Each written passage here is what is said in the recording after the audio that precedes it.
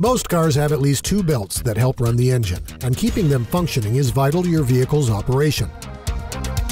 V-belts come off the crankshaft of the engine to drive the alternator, the air conditioner, the power steering pump, and the water pump.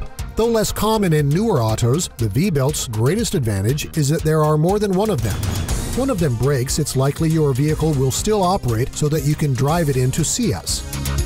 A serpentine belt is a single, long belt that drives all the engine components that would otherwise be powered by multiple V-belts. If a serpentine belt is failing, accessories may not work properly. The car may be hard to start or not start at all, and the belt may emit a squeaking, screeching, or chirping sound. A timing belt tends to be in all vehicles and replaces the timing chain of olden days. If a timing belt is failing, your car may idle rough, or you may hear a slapping sound from the motor compartment. If it fails, your car will not work at all. Causes can include wear, slipping, or fluid contamination.